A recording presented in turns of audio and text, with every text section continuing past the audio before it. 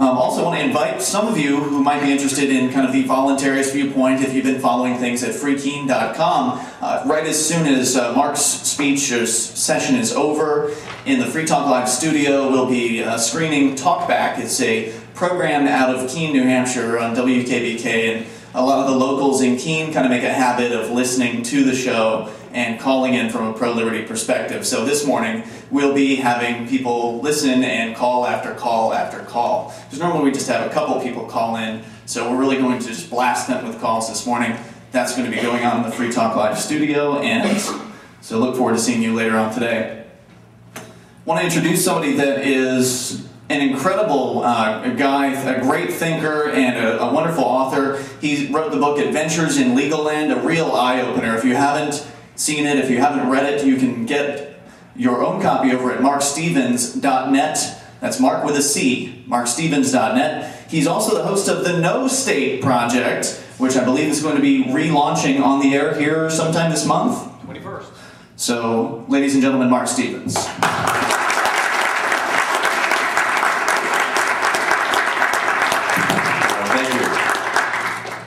I just want to thank everyone with the Liberty Summit, especially Chris Lawless, for bringing me here. I appreciate that and making it all possible. Thanks to everyone who supported my work so far, and my wife, of course, who makes it possible, who let me be here. Is this? Did we just lose this? Yeah, you just lost it. And I told her. Another quarter.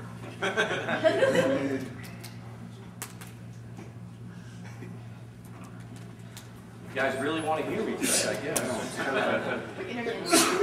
Yeah, my bad might be lost. All right. Well, I guess Sam's here on getting sound. I guess I don't need to ask if there's any federal agents here now. You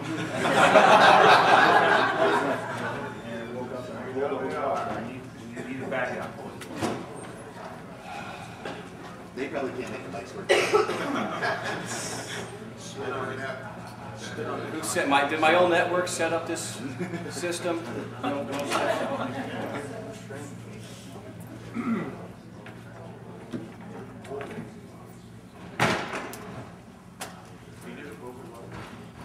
I'm from New York, so I could probably reach everyone in the next hotel over. I say do it. Might as well.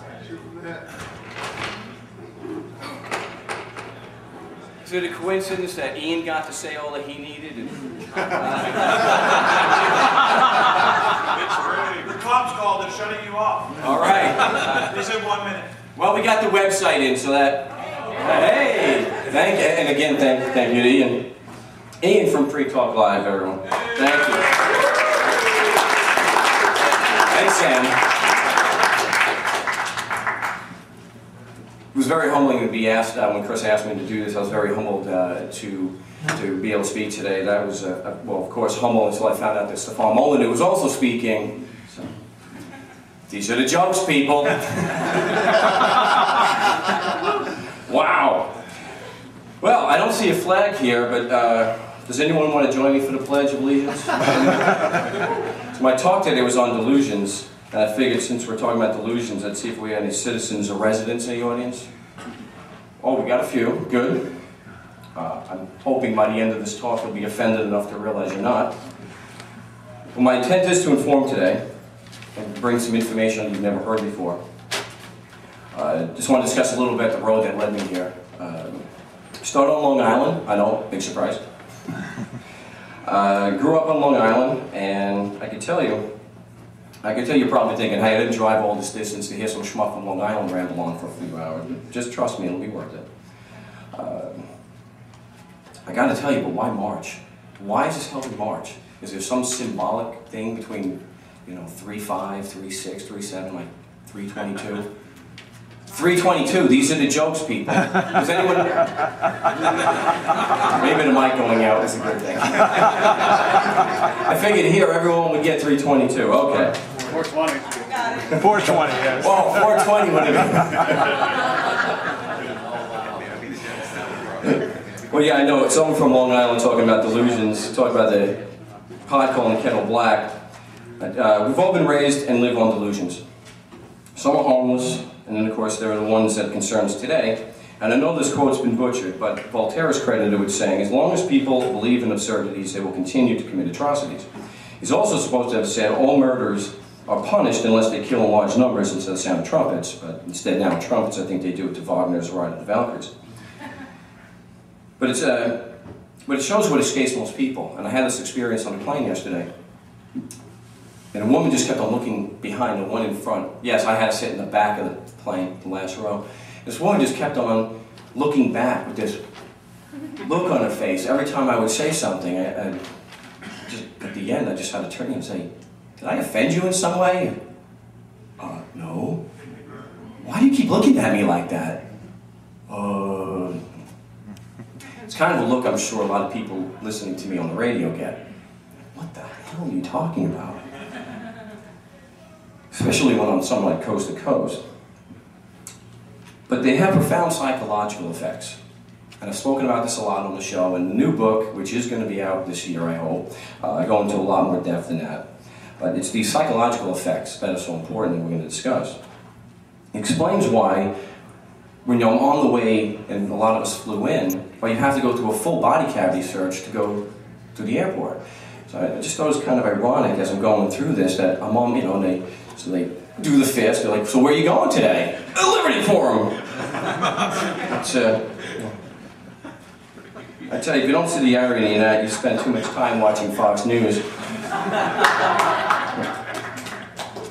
It started back in the 90s. I had a job making money. Well, I used to get pieces of paper that I would exchange for other pieces of paper. And I was paid on commission.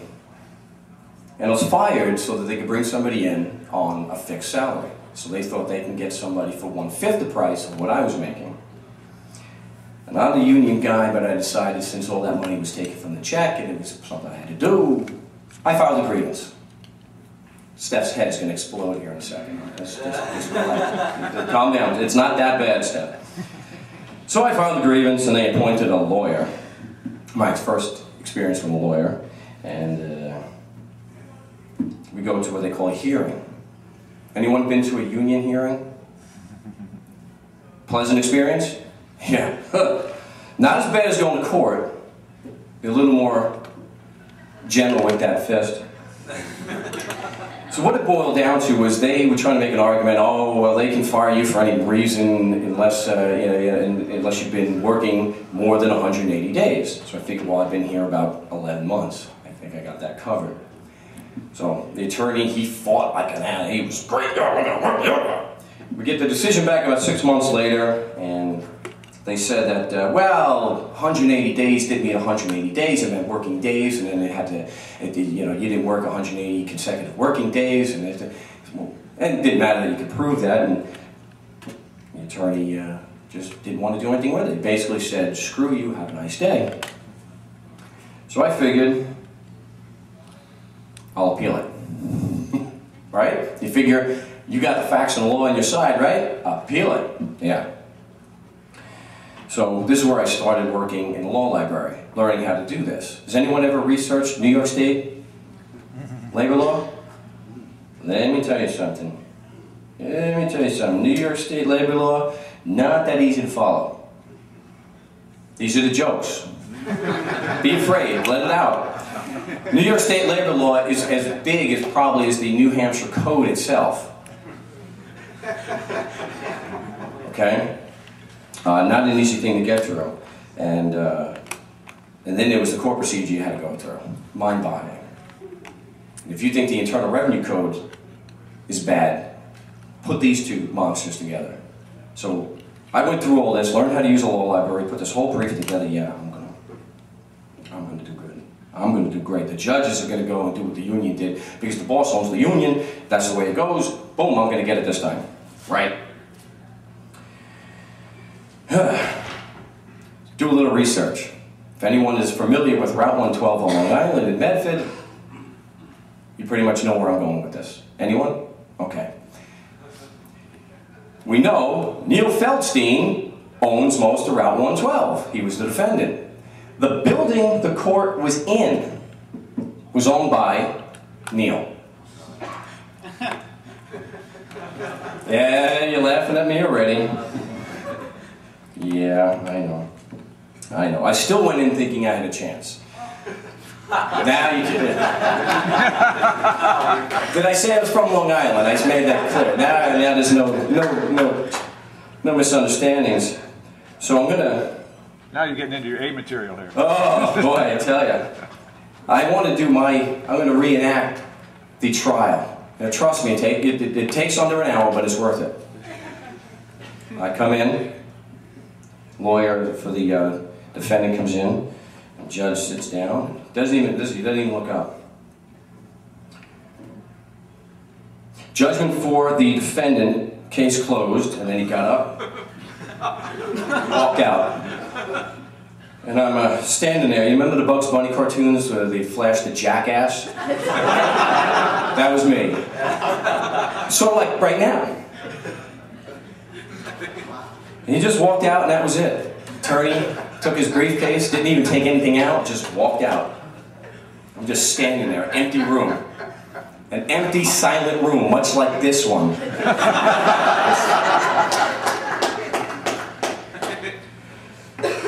Well, at least at this point I decided to cut the losses, not go any further. I just moved on. I moved out to Phoenix, and I came across some Patriot writings. This is, you know, somewhere down the line we get into some of these writings where someone's writing, you don't need a driver's license, you don't have to pay taxes, there's no law that says you have to pay, so I investigated this. The problem that I had, if you can look at it as a problem, that I had some experience with court procedure. But if you figure, look, I'll tell you right now, if you understand New York State court procedure, you're pretty much good to go everywhere. I mean, New Hampshire should be a no-brainer. So that, you know, being a little cocky, hey, I can, you know, I figured, hey, let's see if this is true. So what did I do? I did what someone like Lauren did. I took the plates off the car and gave them all back in the driver's license, gave it back to DMV. Have a nice day. Took about a year. Boy, did the tickets come in. I had 9 stops in just a few weeks. I had one, I was going to the South Mesa Justice Court and got stopped. I said, well, I'm on my way to court. I can't, hey, you're going to have a good excuse. You tell the judge, you give the judge this, he'll understand. Okay. So I get prepared for this first time in court. And I got to tell you, if you're happy to go to court, you got the wrong attitude. Anyone who looks forward to going to court and getting a pound of flesh, wrong idea. Wrong mindset. They'll spot you a mile away. What will they do? Ian's a good example. I'm not saying that you copped an that Ian did, but if you're going, you know, you're going with kind of an attitude, they pick up on that pretty quick. So I figured this was a no-brainer. I had a script. I role-played. I'm gonna get him. And the judge didn't listen to a damn word I had to say, just put the cop on the stand anyway. I figured, okay, great. I can take care of the cop. Now I got you. And so basically I asked the police officer, Pat Huerta, little guy, and all his friends came to watch, all these DPS officers came to watch this. And at the time I had not read Jerry Spence's book about not taking a witness's dignity away, which I would suggest to everyone is really, really good advice when you go into court. Regardless of how bad the witness has treated you, don't take his dignity away. I did this once, and the judge was a former police captain. You do a little research on John Orr, not a nice guy. Anyway, so I'm asking the police officer, did you give me a ticket for having no driver's license? He said, yes. Do you know what a license is? He said, no. Okay, we're done. I said, well, given the fact that the witness doesn't know what a license is, he's not qualified to testify. Right? The judge looks at him and says, officer, do you know what a license looks like? Yes, I do, sir. Good enough for me.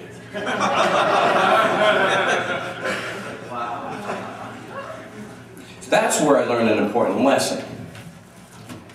You don't say the officer's unqualified. Who needs to say the officer's unqualified?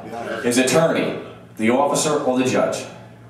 Because when I say it, it goes over like some of my jokes here, doesn't it?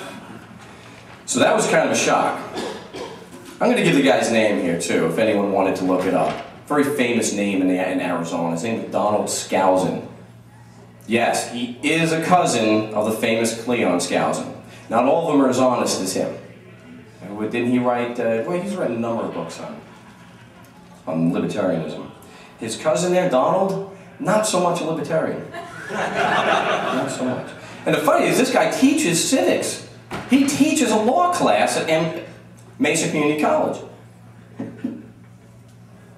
Go figure.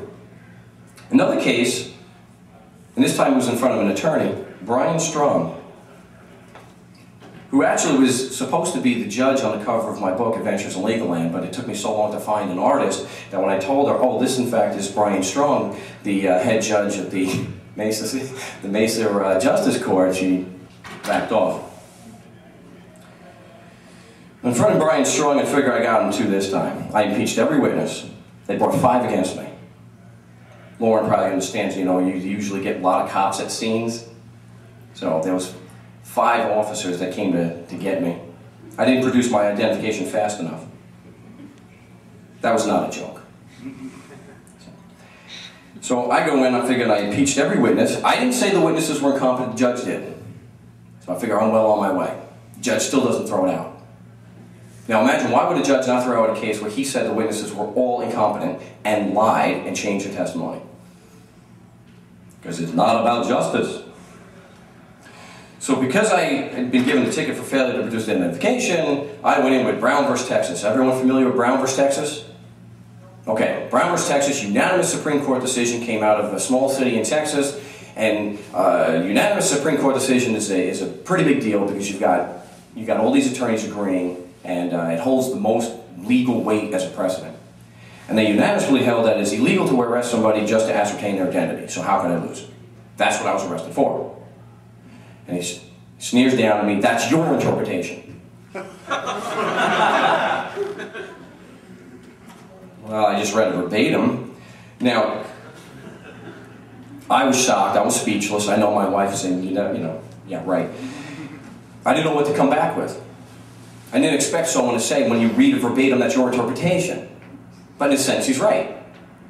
Just because I'm literate in English doesn't mean that he's literate.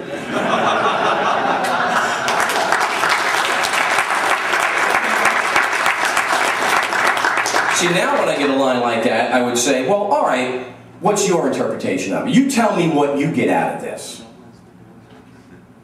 Well, if you don't like it, you're going to appeal it. Give me something to appeal. Give me something. Even the courts have said, to review of an abuse of discretion, the judge has to provide the reasons for his decision. Yeah, that's not going to happen. Fortunately, I did win most of the cases. Well, I don't know. I guess it depends on the perceptions you have. I won most of the cases, and it kept me doing this. So my wife would think it was unfortunate. But I continued doing research and helping people, and I helped some friends. And we got a number of traffic cases kicked out, and so that kind of snowballed when people heard about what was happening, so I started doing work full-time, doing consulting. Yeah, some would say I'm practicing law without a license, but... What's a license? Well, it's the whole thing. A license is attached to do that which would be criminal or otherwise not permitted. I don't believe in giving advice anyway, or giving suggestions, legal or otherwise, because that's where people get in trouble. However, I may change my mind today and break some laws. I think it's against the law to give legal advice in New Hampshire, right? Yeah, it's a misdemeanor. Let's break the law now. Go to court on time. I'm giving you advice. When you get a warrant and you get a ticket, you go to court on time. I just broke the law, right? That's stupid. Thank you. You've encouraged me to do a lot more law breaking here, so before we get done, we're really going to get into some legal advice. But when it comes to things that are serious, when it's your life and stake, don't take advice. Especially from an attorney. I know people may point to someone like Larry B. Kraft and say, yeah, he won for Vernie Kugelin. Anyone read that transcript?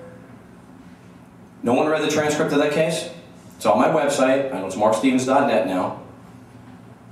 The prosecutor, after she was acquitted, said to the judge, I'm going to paraphrase, You've got to order her to pay her taxes. And the judge came back and said, I'm not the IRS, that's your job. So you figure Vernie and her attorney would have, goodbye, have a nice day. No. Larry Beecraft, with no prompting whatsoever. Your Honor, my client will file those returns and pay her taxes.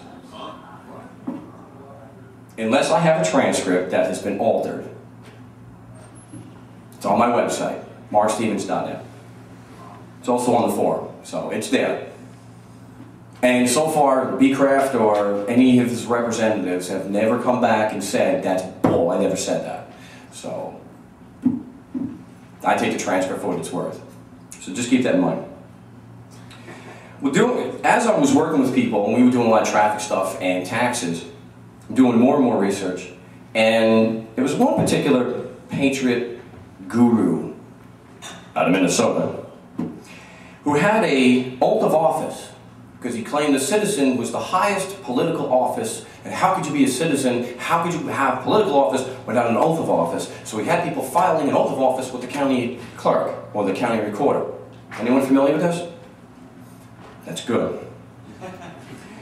And he's making claims that preamble citizens are not subject to legislative acts. It's pretty good. I said, can I, wow, can I get the citations? And no, he wouldn't do it. He said, you got to pay $600 even though you work for someone. So, all right. So I went to the county recorder and just got a free copy.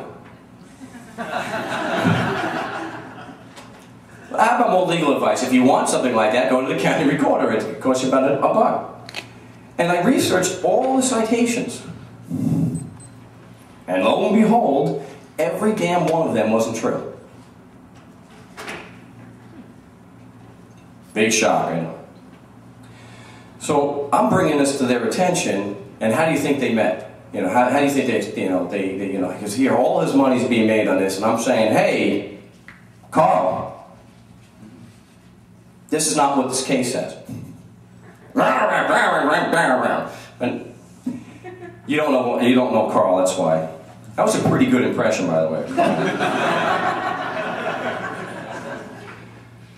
So, during this time I was researching immunity. Why was it possible for judges to do, I put you in jail for contempt with no basis whatsoever and have absolutely no responsibility to you at all? And so I was researching immunity, and I came across a case called Bowers v. DeVito. I don't have the citation off the top of my head, but it is in the book and it's on the website.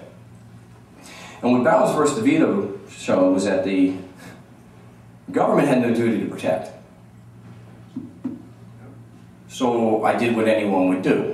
Well, let's shepherdize the case. And shepherdizing, all that means is, Shepherds is a series of books where they take court cases and they follow them. See if certain points were overturned or if they were modified in some way. And then they also have other cases that cite that case.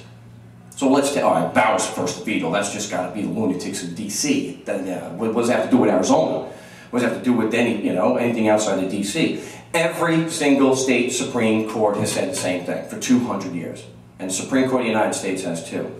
And any attorney that you'll talk to cannot get through law school without going through DeShaney v. State of Wisconsin. That's where they're weeding you out in law school. Because that particular case, the child was, I believe, killed by the father. There was a protective order, and they sued, and they said, well, you didn't protect our child. And they said, well, there's no duty to protect your child. And so as an attorney, where you basically, sell your soul, is you have to be able to argue both sides passionately. You have to be a zealous advocate. By zealous, I mean a liar, where you have to take a position you don't believe in. I mean, what other... Oh, I better not get into that. What other profession?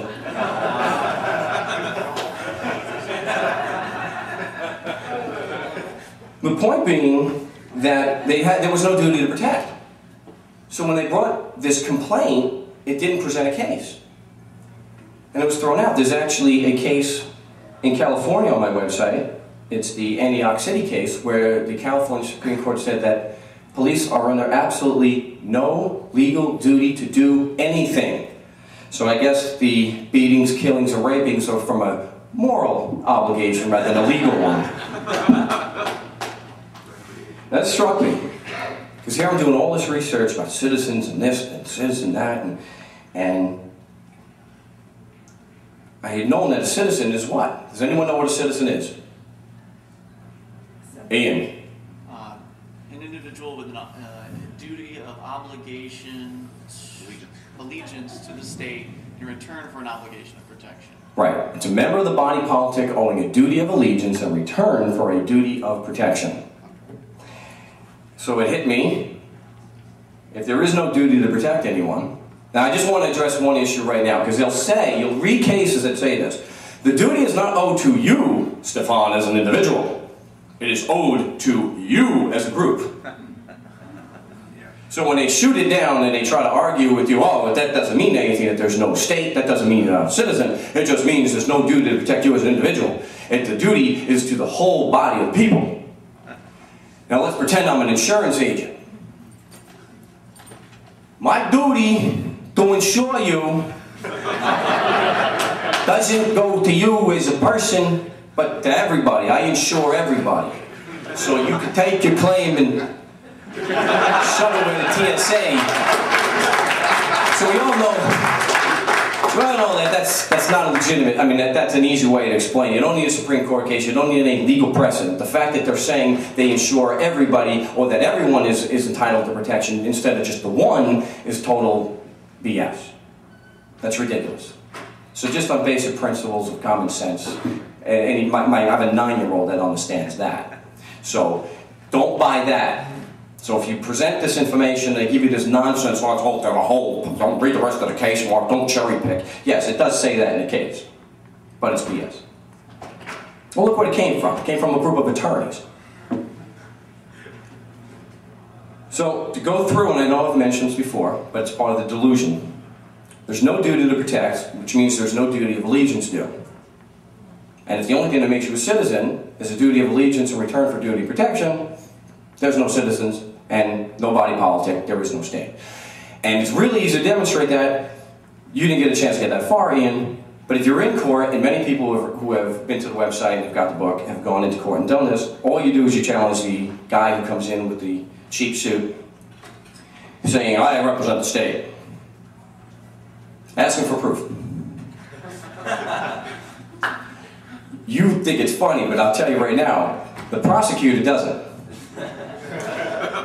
And if you follow the show, you've heard people call in, full archives, markstevens.net. You hear calls, people will call in that have done this, and in almost every case where the judge does not help his little buddy, the prosecutor has withdrawn the charges. They won't tell you this, but in every stage of a court proceeding, whether it's criminal or civil, the burden of proof on issues is the same throughout. Delusions versus Defenders of Wildlife. There's a lot of cases like that show that, and they're on the website. Which means, if you're in a civil traffic case, the burden of proof when you show up the first time is by preponderance of evidence. So if they have to prove standing, it's by preponderance of evidence.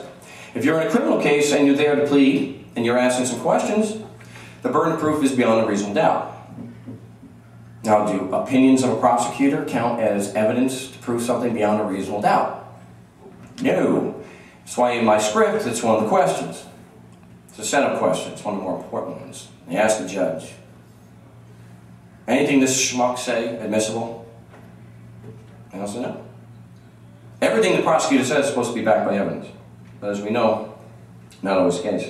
Not in practice. So, you can imagine though how many people wanted to hear there was no such thing as a citizen or state.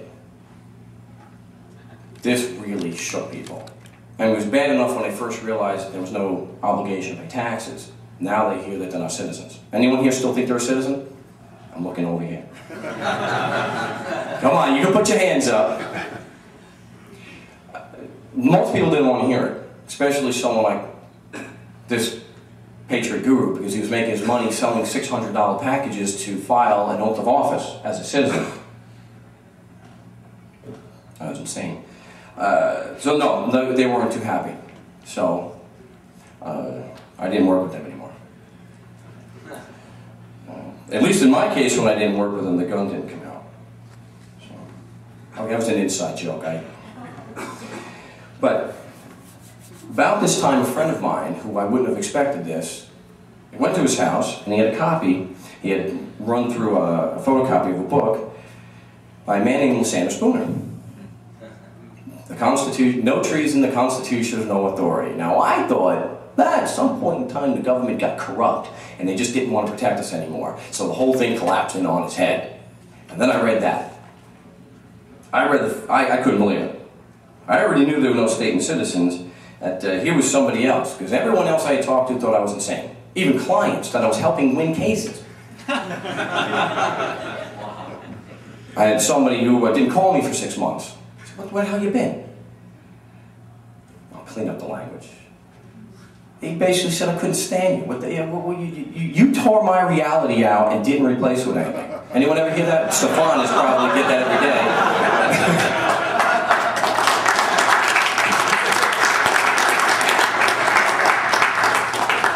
So people weren't happy.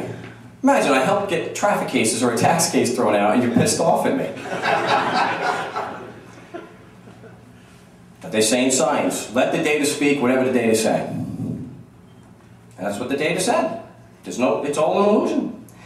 But the first part in particular blew me away. Not just because it was somebody finally saying something that I had come upon in a unique way, but it was the simplicity and how devastating it was. I'm going to read it again, of course, because Sam is filming. And this is from Sandra Spooner's The Constitution of No Authority. Is there anybody here who's not read this essay? Whole. Why not? All right. Your homework tonight.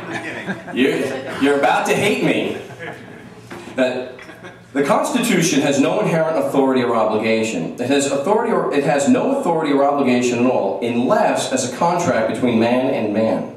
And it does not so much as even purport to be a contract between persons now existing.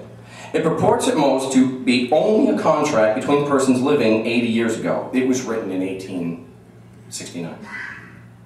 It can be supposed to have been a contract then only between persons who had already come to years of discretion, so as to be competent to make reasonable and obligatory contracts. Furthermore, we know historically that only a small portion, even of the people then existing, were consulted on the subject or asked or permitted to express either their consent or dissent in any formal manner. That would include Canadians, by the way. Excellent. Okay. Those persons, if any, who did give their consent formally are all dead now. They're long dead now. Most of them have been dead 40, 50, 60, 70 years. And the Constitution, so far as it was their contract, died with them. They had no natural power or right to make it obligatory upon their children. It is not only plainly impossible in the nature of things that they could bind their posterity, but they did not even attempt to bind them. That is to say, the instrument does not purport to be an agreement between anybody but, quote, the people, end quote, then existing. Nor does it either expressly or impliedly assert any right, power, or disposition on their part to bind anybody but themselves. Let us see. Its language is, and you'll recognize this, we the people of the United States, that is, the people then existing in the United States, in order to form a more perfect union, ensure domestic tranquility, provide for the common defense, promote the general welfare, and secure the blessings of liberty to ourselves and our posterity, do ordain and establish this Constitution for the United States of America. It is plain in the first place that this language, as an agreement, purports to be only what it most really was, a contract between the people then existing, and of necessity, binding as a contract only upon those then existing. In the second place, the language neither expresses nor implies they had any intention or desire, nor that they imagined they had any right or power to bind their posterity to live under it. It does not say that that posterity will, shall, or must live under it. It only says, in fact, that their hopes and motives in adopting it were that it might prove useful to their posterity as well as to themselves, by promoting their union, safety, tranquility, and liberty. I know, we all ask ourselves the same thing when we hear that the first time. My gosh, it's so damn simple. How in the hell did this get past me? And he makes it even clearer as he goes through. He gives an example of someone building a house. I am building this house for me and my posterity. That doesn't mean his grandchildren have to live in it. it seems so simple when you take it in a different context. And I have gone through, I can't tell you how many times I've had to deal with IRS agents. And you ask them point blank, what is the Constitution?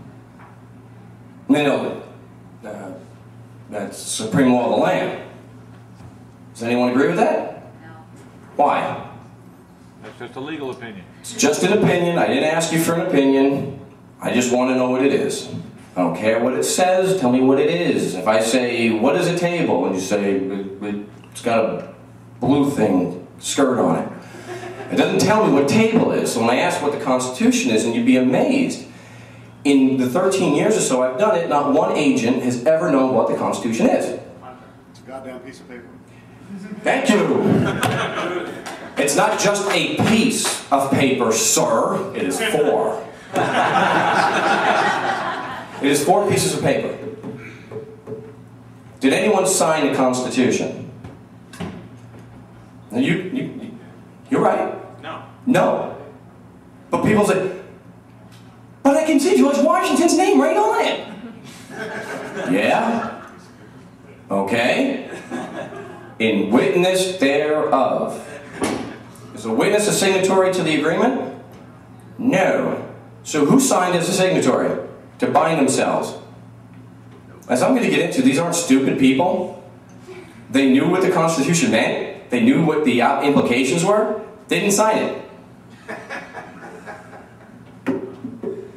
So imagine an IRS agent is saying, see what attorneys, and even some forensic accountants, you can't argue that they don't have a right to tax or a right to the property, just the amount. Well, I can. I do it all the time. Well, you can't. You should. Well, why not? The whole basis of the power to tax is these 4 damn pieces of paper. I think it's pretty important. Try to get a judge to take judicial notice the Constitution is a 4 piece of paper. Anyone know the name Susan Ilston? Stanley Hilton was suing the Bush administration. You ever remember about 9/11, the Mariana case? This doesn't bode well for you guys on Free Talk Live, I gotta tell you. Wow. Okay. Stanley Hilton was an attorney with Bob Dole, and he was suing on behalf of a woman named Mariana, whose husband died in 9/11. And they put the suit was thrown out by Susan Ilston. Susan Ilston, I personally I was in front of and ran off the bench when I asked for judicial notice. The Constitution was a written instrument. I actually had a certified copy in my hand. So, pretty tough to prove someone has a tax liability when it's all based on 4 pieces of paper no one bothered to sign. Who looks like the crazy one now? I've got these papers. All right.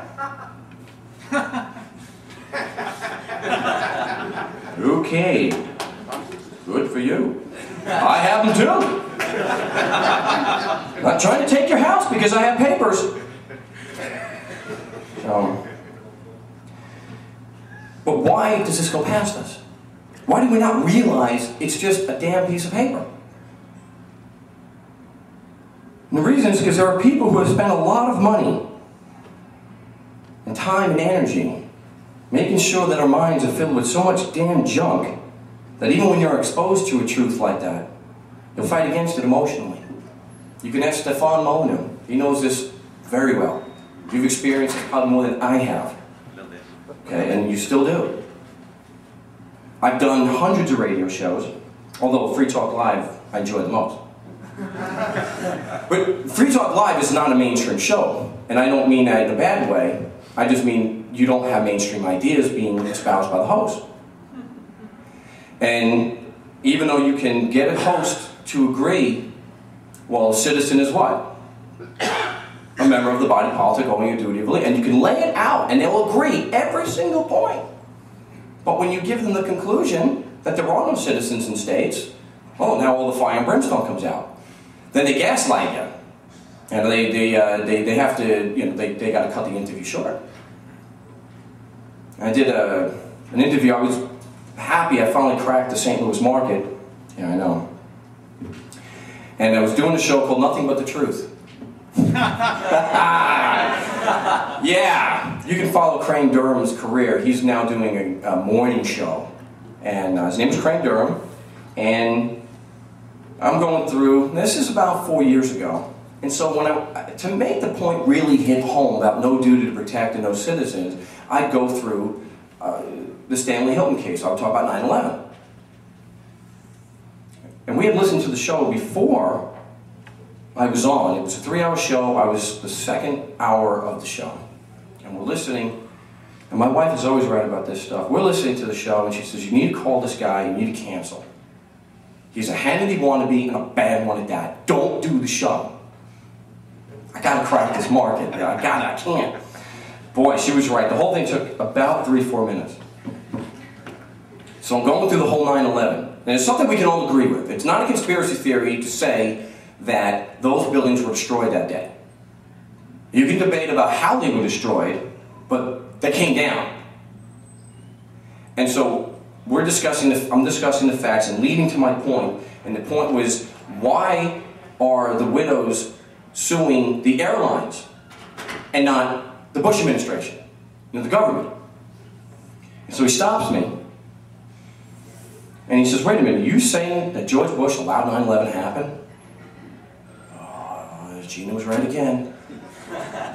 Damn it. So I did the best I could. And I said, let me finish my point. I'm all done. We can talk about 9/11 all you want. He said, this is my damn show.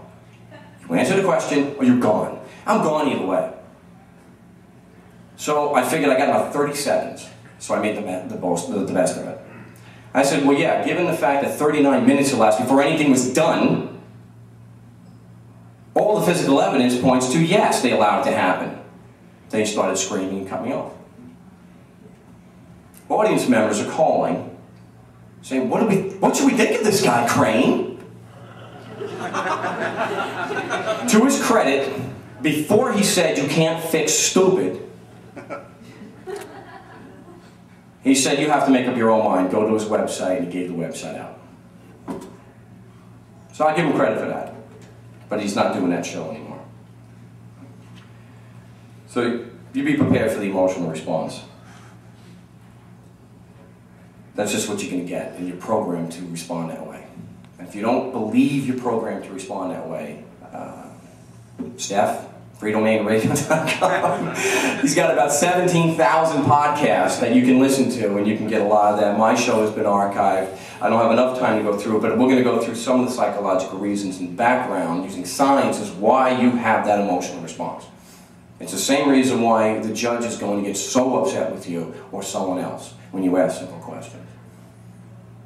You're attacking part of who they are. They force us into their little schools when we're 4 or 5 years old, and they ram this crap down our throats day in and day out. There's those flags everywhere, my gosh. You see, Stefan, you lucked out. Living in Canada, you don't have to see all those damn flags. That's true. Yeah, I had a flag up. Anyone else put flags up after 9/11? Yeah, I did too. I put the Gadsden. That one they get. That wasn't obscure enough. All right, so you may ask yourself, people like Ron Paul and Barack Obama, are they in on it? Are they pretending? Do they know they're pretending? Because that's all they're doing. There are no presidents. There are no senators. There are no Congress. There is no congressman. There is no governor. There's people pretending to be. They're playing a part, just like Bill O'Reilly. It's all staged. You may be saying, but they don't know it. Does that mean they're not pretending? When has consciousness of your actions been an element of schizophrenia? Does a schizophrenic know he's not Napoleon? And it's the same here. Now, it's not a personal attack. I Well, Steph and I, we were accused of making personal attacks. This is not. If you think it's a personal attack, direct your hatred and criticism to Steph. Bring it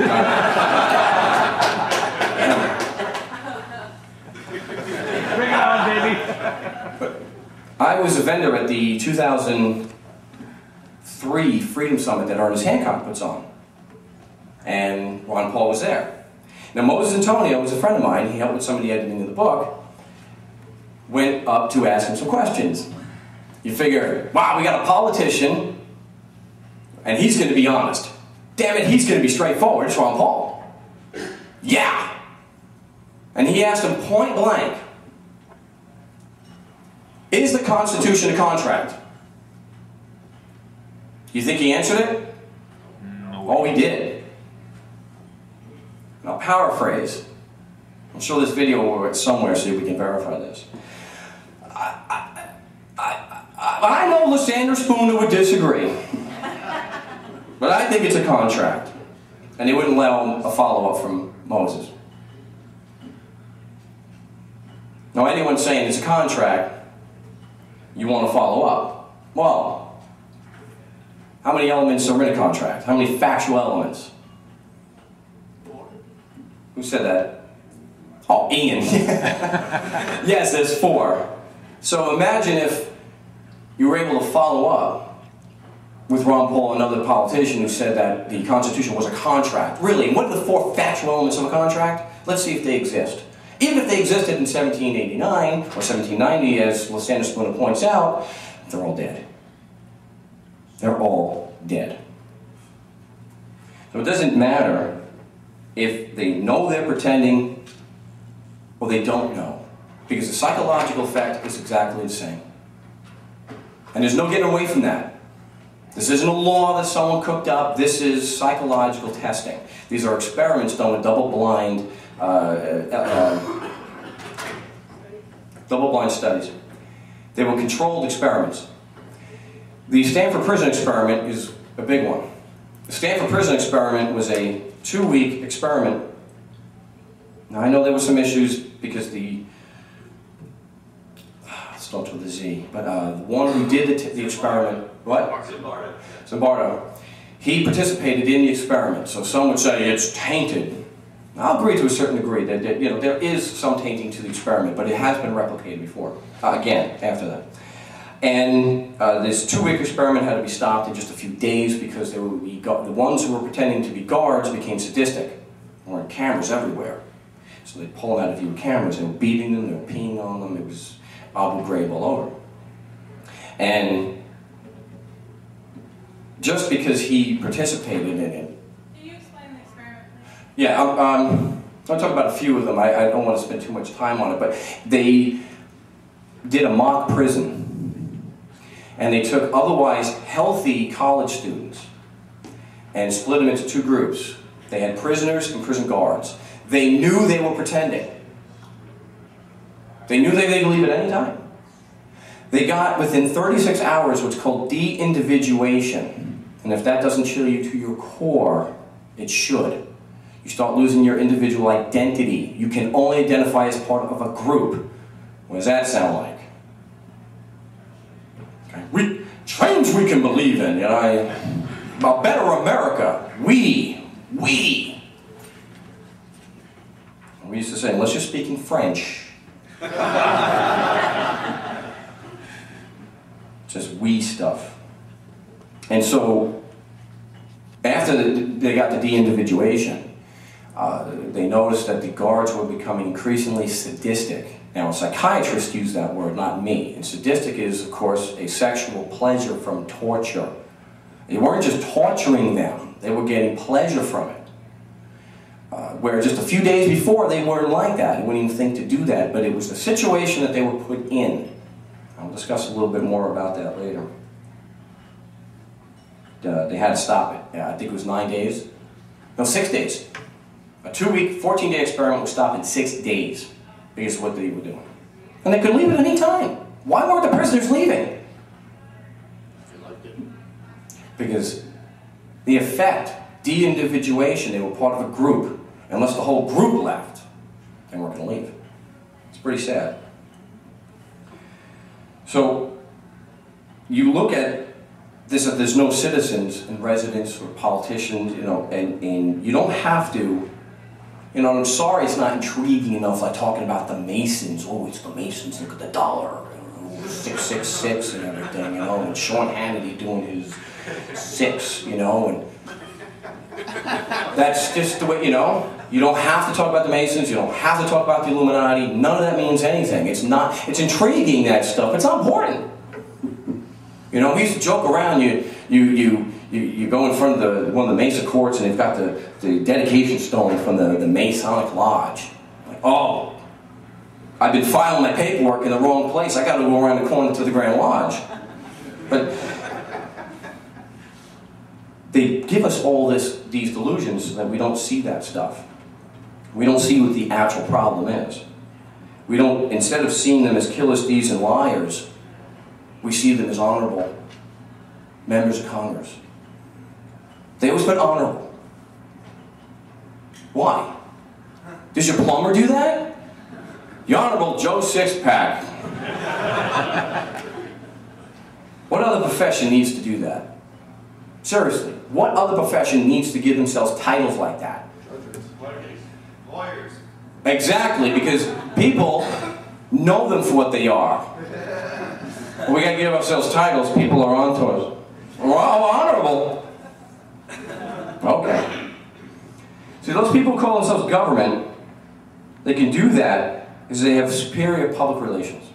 It's one of the things I wrote on the back of the book. It's a question. Is it possible that what you think is real is just a public relations scheme? And you damn well better believe it is. And don't ever think for a moment these people are stupid. Someone Stefan mentioned last night a very important thing, I want to bring it out. The government we see, yeah, they look stupid. The ones who are really in control, they're not stupid. How else can you get hundreds of millions of people to accept pieces of paper as money?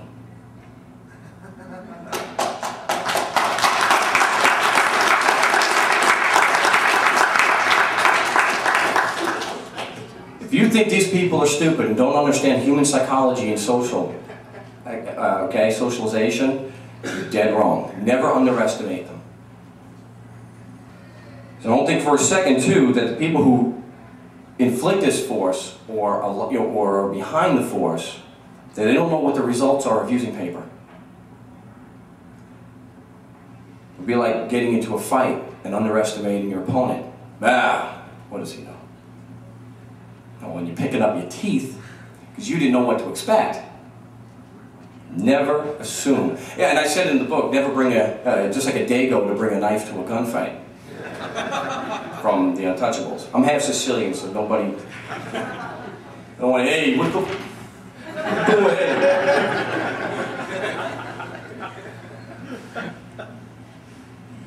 It's not just that you get people to accept these pieces of paper as money, but you get people to actually defend it. They defend it, which is amazing. And you talk about gold and silver, and they call it funny money. So I got to tell you, trying to be as objective and cold as, and scientific as possible, when I see the result that they've got people accepting pieces of paper as money and they're defending it, you're doing a damn good job. They're not stupid. And if you doubt that they're stupid, go and do it yourself. Try getting 100 million people to accept your pieces of paper. You'll realize real quick these are not stupid people that you were dealing with. And some have criticized me, oh, Mark, anything can be used, you can use anything as money, even paper. Well, there's two important issues there. Go out and try to issue your own paper. You'll find out real fast only one group of people are allowed to do that. Just one. And they're willing to kill you to make sure it stays that way. There's plenty of cases to prove that. They have whole sections dealing just with that. It's kind of odd that the Secret Service is inside the Treasury. Yeah, think about that one. But getting people to accept these pieces of paper as money isn't entirely based on physical force. It's based on these delusions and outright lies, such as we're citizens, part of a state, that you're a taxpayer. And how do they address you when you get your letters from the IRS? Is it ever, "Dear Ian"? "Dear taxpayer"? It's the same as me sending a letter back saying, "Dear criminal."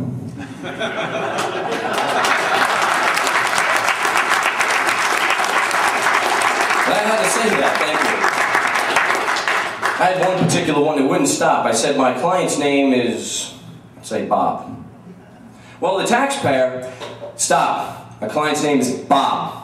"Well, the taxpayer, if you call him a taxpayer again, I'm going to call you a rapist."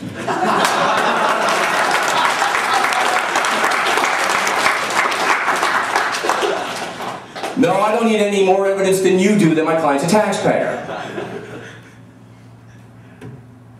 He's a rapist protester.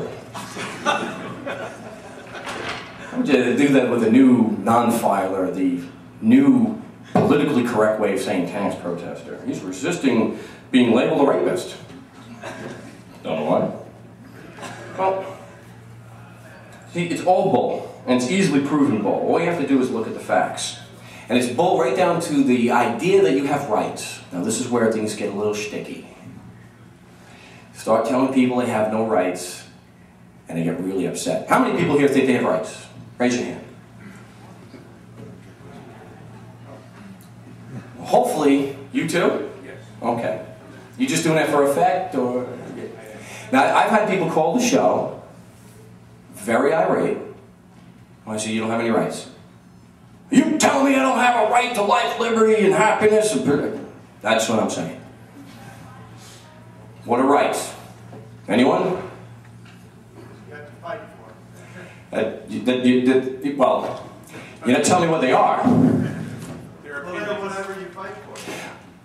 So a king has the right to do whatever he wants with the subjects. Why? Because he forces them to do it, and because they go along with it. You have whatever right you want to set up. But what is it?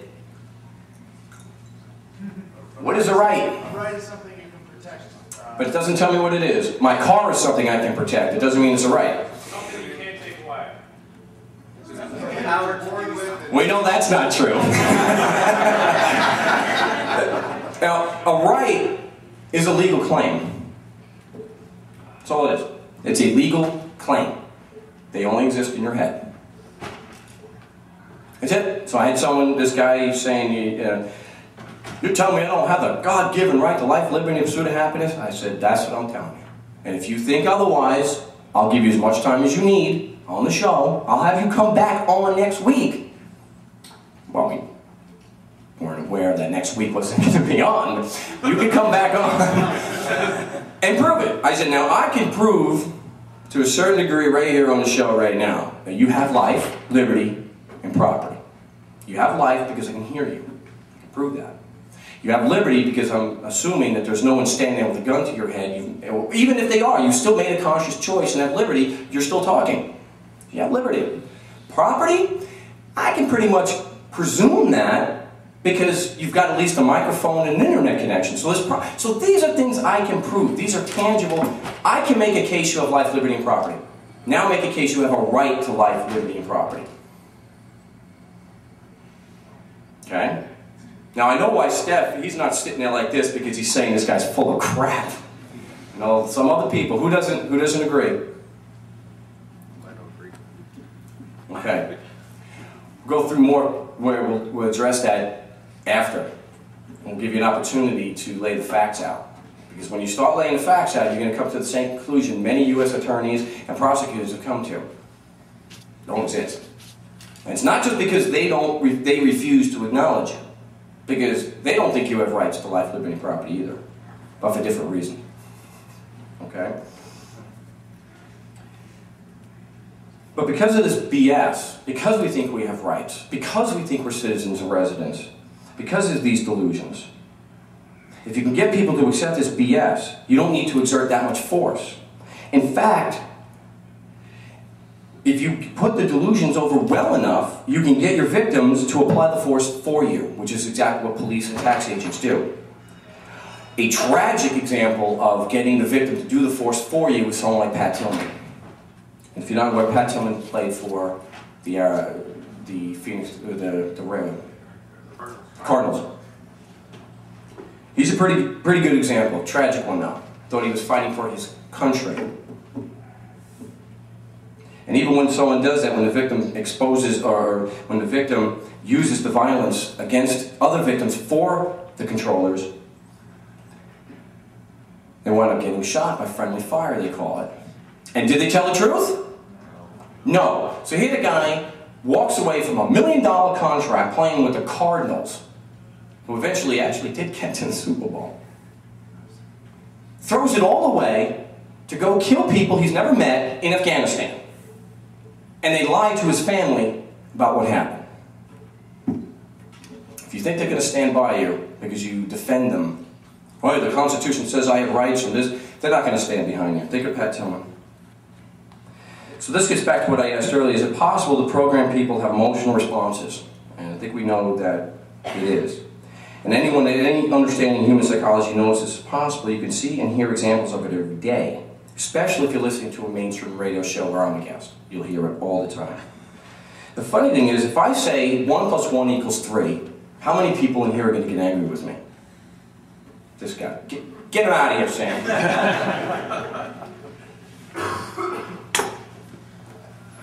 Okay, but most people, if I say 1 + 1 is 3, most people will dismiss me as an idiot unless I can convince you I'm the president. Then it's okay. Then it's all right. But you usually don't get offended by statements like that. But it's different if I say there's no such thing as citizens or illegal aliens. I don't know, the anger, why be personally offended? I did an article called There's No Such Thing as an Illegal Alien. Now, how can there be an illegal alien? I'm looking at Steph.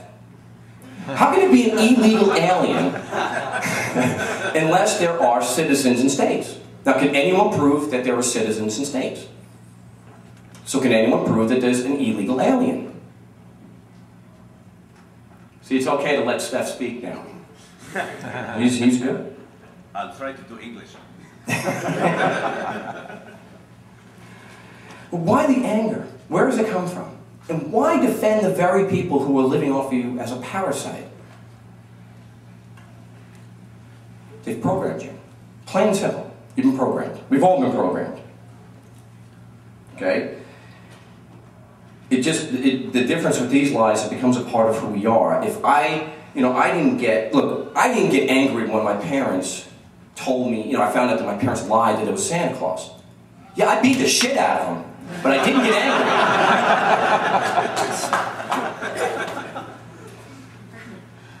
And depending on your perspective, the apparent human need to bond and belong to a group is either a curse or a blessing. It's all perception.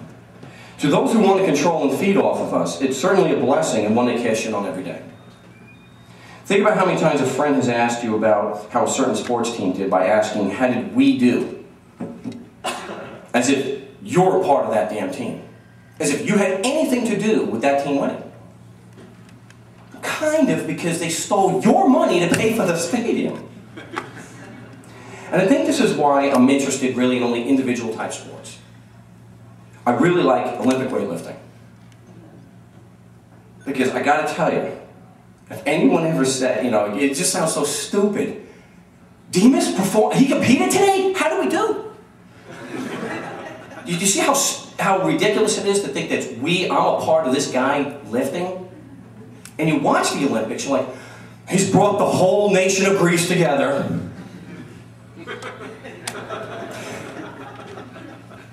I don't mean to offend anybody Greek in here.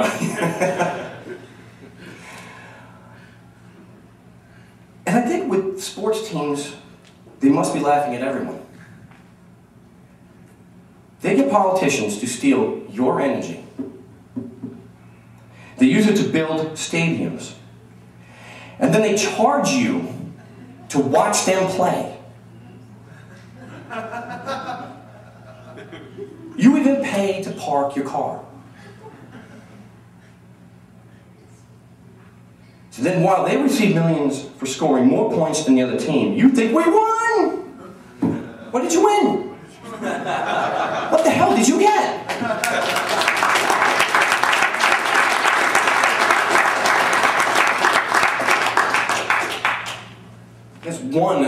is synonymous with what the TSA is doing, then you did win. You got it good. So calling people, well, people calling themselves government, they're not stupid. And that's, you know, because there are people who think, very public people who think that they're of the opinion that the government we see is stupid, so they can't pull off something like 9/11.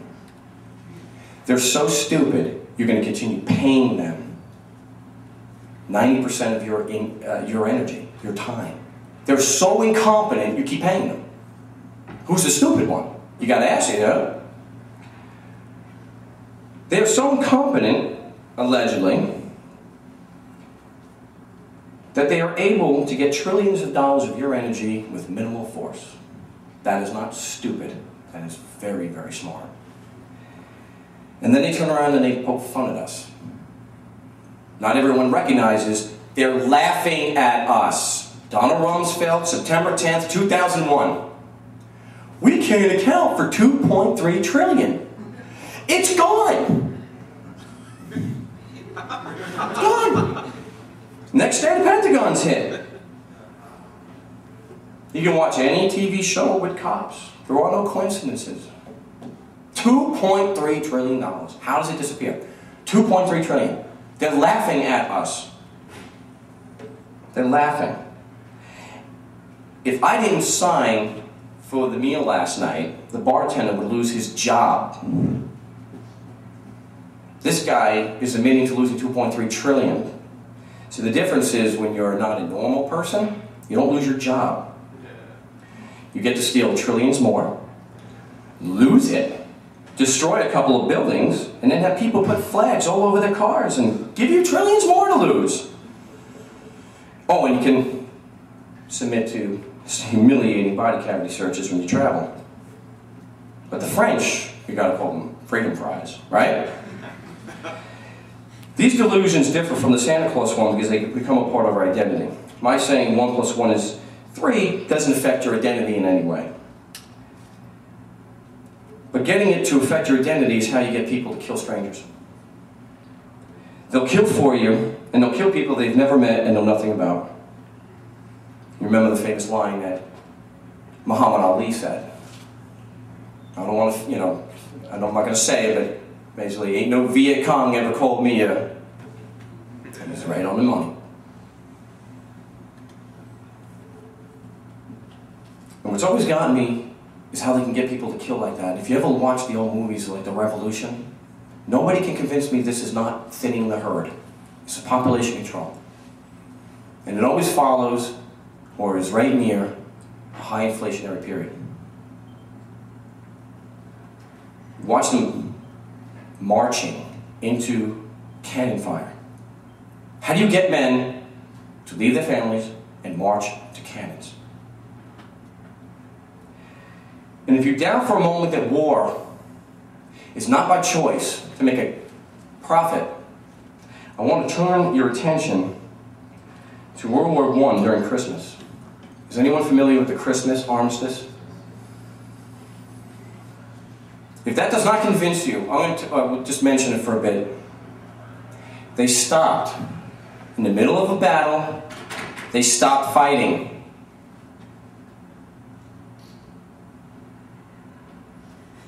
Some even played football, as the legend goes.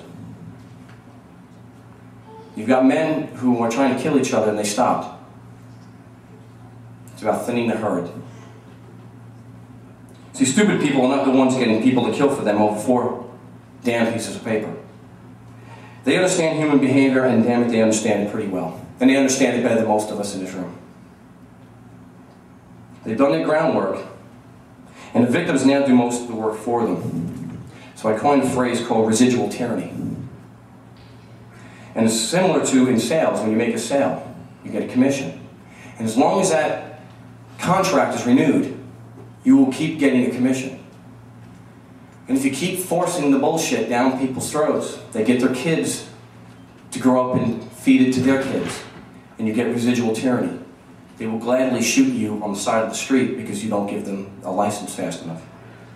They cannot tell you why you have to produce that identification. But they will kill you nonetheless. It's why we have cops, soldiers, and tax agents. They buy into the delusion they are a citizen and that the government is there to protect them every damn much as the average person does. They believe this stuff. They do all the dirty work.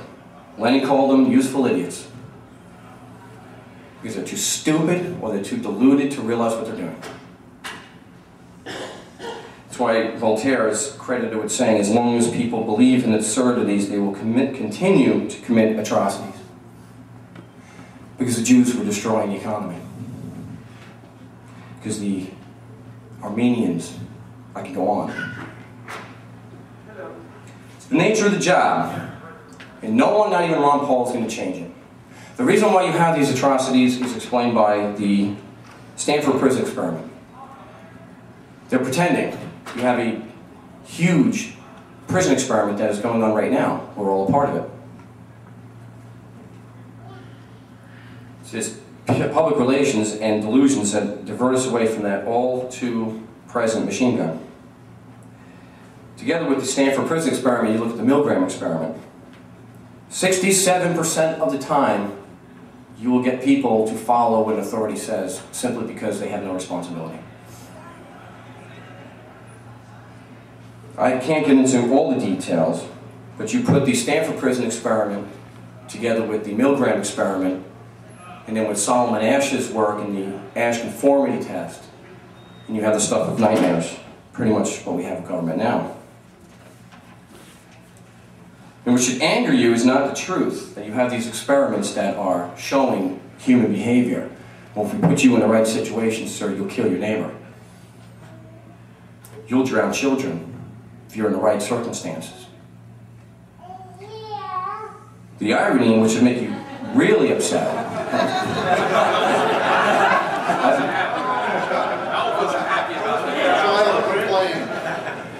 all right. What should anger you is how they continue to laugh at us. As important as these experiments are, who paid for them? We did. They stole the money. So it's a way of saying, hey, we've got every reason why you should throw every politician in the river and abolish government now and never accept it ever again and end war in your lifetime. Right here. These are the reasons why. But you're not going to do it. You're not going to do it. You know why? Solomon Ash told us why. And I think it could be the greatest human tragedy in the history of the world. You think that not just everyone here, maybe nobody buys into this crap anymore. But according to Solomon Ash and his experiments, we're too afraid because we don't know that no one buys it. So, according to the Solomon Ash experiment, which has been replicated many times, we will continue answering or giving the wrong answer or acting on the wrong answer because we think our friends believe it. Think of that. Think of the tragedy, all the killing that is being done because we are going to base our actions on what we think everyone else is doing. So instead of abolishing government after seeing these experiments that they stole the money for to pay, instead of throwing them out, we watch candid camera and we laugh about it. Oh, the guy in the elevator turned around when everyone else did. They're making fun of us. It's my opinion anyway. They're doing it knowingly. It's just like the whole housing boom. We talked about this yesterday, I've spoken about this a lot. Don't think for a moment that they didn't engineer the housing boom and bust, because they did. And anybody in the television industry knows that's true. Because you do not get all those stupid flip-a-house shows on the air in the middle of the boom. Doesn't happen. Doesn't work that way. It'll take years of planning to do. So they engineered it. They knew what was going on. And I've heard it over and over before. We talk about the government we can't see. Give me a name. You hear all those, and even Ron Paul gets these, the Smoke-filled conspiracy crack. Oh, well, there's guys with cigars meeting in a room, plotting destruction of the world, the Masons. Give me a name. If someone broke into your house, and you had all the evidence of it. The dog is dead, the house is, the door is on the floor. Okay, all your pot plants are gone.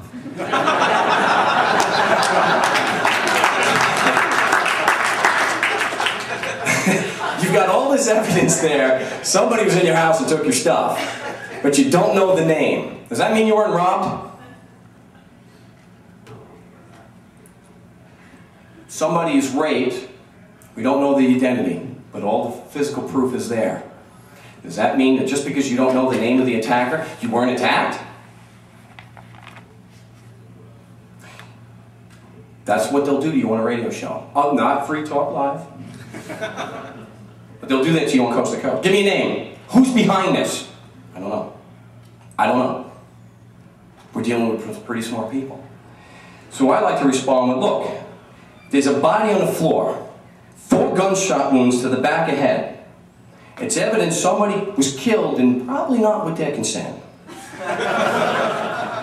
Anybody who needs the name of the perp to be convinced somebody was murdered is either a complete idiot, although an idiot could do really well at Fox News.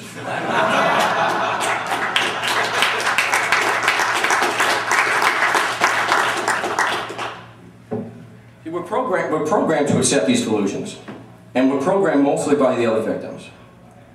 Remember the residual tyranny. You're going to see the residual tyranny all the time now. Like I said, we're forced to put children in schools, or concentration camps. And anyone who doubts you cannot be killed for educating your children at home, you need to go to voluntaries.com. Carl Wadner, a wonderful writer, wrote an article about the Singer family, John Singer. Anyone familiar with John Singer? He must be a homeschooler.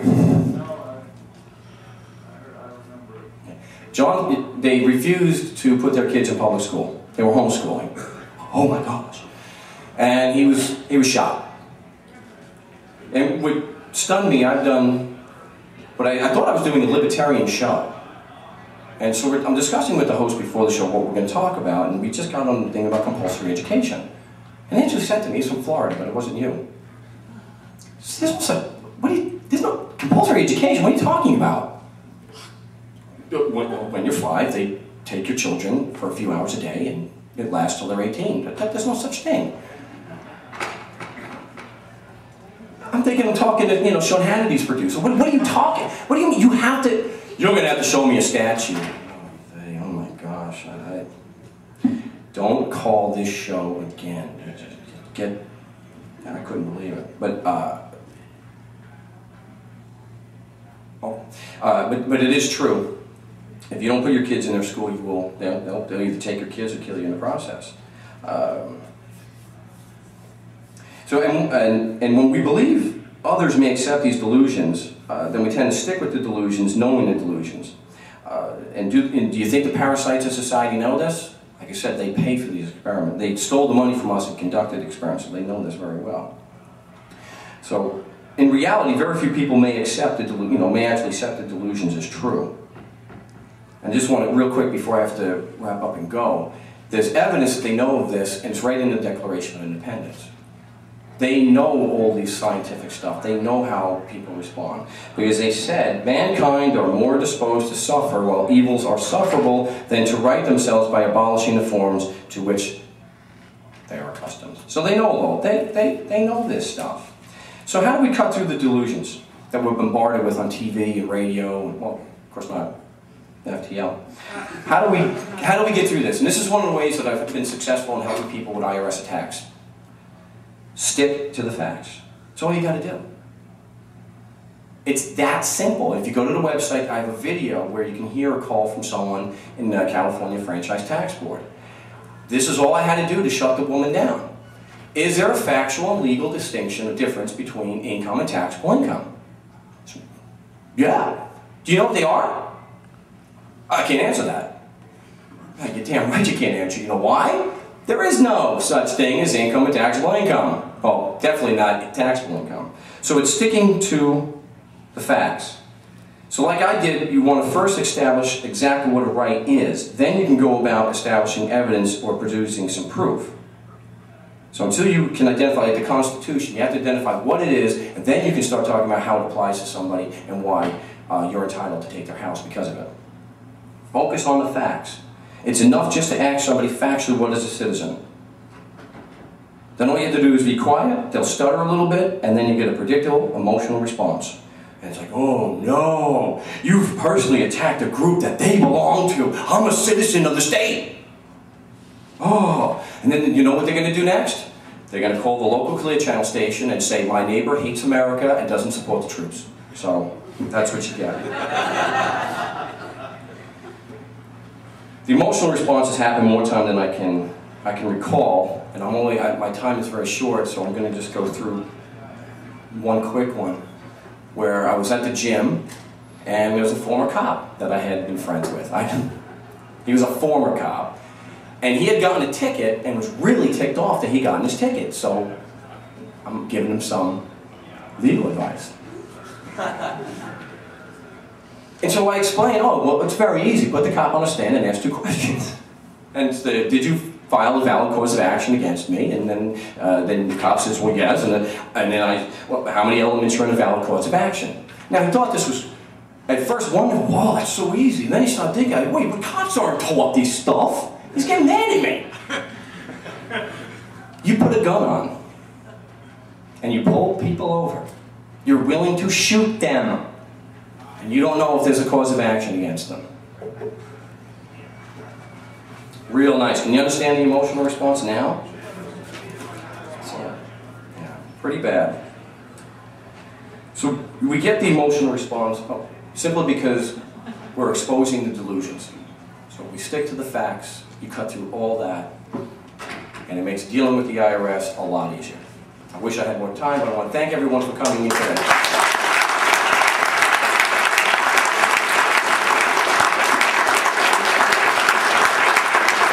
I think we're going to have Marc come back and do like 4 hours next year.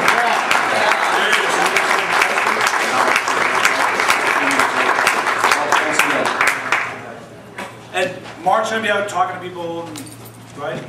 Yeah, the angry ones, I told you, you take that up with Steph. And is Patry here? He's my fall guy today.